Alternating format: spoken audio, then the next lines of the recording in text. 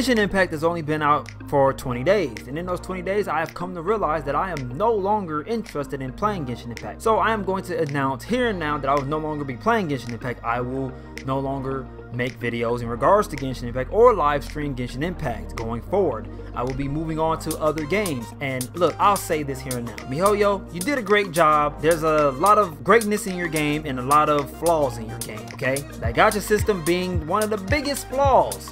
One of the biggest flaws that you guys have. I hope that changes come to the game and make the game more fun for all players, whether they open their wallets to it or not.